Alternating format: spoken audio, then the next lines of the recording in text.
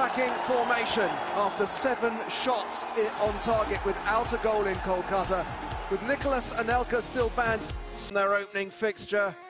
With just 1 shot on target in Delhi, Pune need more attacking threat. Near cricket ground, it can hold over 50,000 spectators. And now the players of Mumbai City and Pune City emerge into the heat of the Mumbai night. The sun set over an hour ago, but it's still over 30 degrees at pitch level. The surface is well grassed, but it hasn't rained for days, and it is very firm. So here they come, led by the match officials. Mumbai City.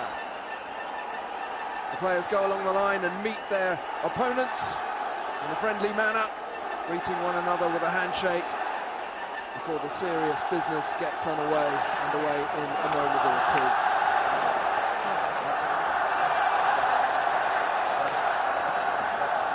Terrific atmosphere in the stadium, plenty of support for the home team.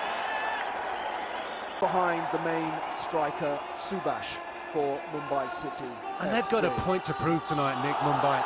They lost the first game quite high night, and it's Mumbai City FC in their traditional, well, what's going to be their traditional strip of blue, playing from right to left as we look at it. Straight away, Bhutia got after the ball there, and out for a throw it goes. And it's just a bit of excellent forward play from Trezeguet. We saw with Alana, Chennai, Scott. Well, they're not going to get done with them. Oh, they're not. No, okay. A couple of passes just beginning to go astray. You can see there's a lot of energy being expelled out there by all of the players. So maybe they've just got to the point where they need to take a deep breath and regain themselves. They haven't got the Indian players. Blue shirts in the penalty area. Well, he's gone for goal when he had players in the middle. I think that Bhutia probably was entitled to. Absolutely. The intelligence on this cross from Moritz. Back into the Celta. Good use of the body to shield the ball from Nadong Bhutia. But then eased off it by Park. Ooh, Park tried to be clever there, tried to play off of Bhutia's shins for a throw-in. Didn't happen. It's a corner the other way. There you go.